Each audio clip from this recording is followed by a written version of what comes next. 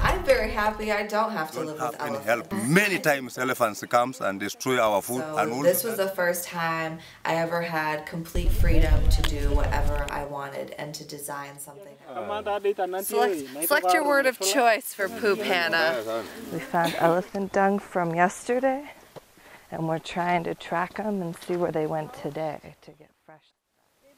Are the tusks there? Oh God. I've seen too many dead elephants.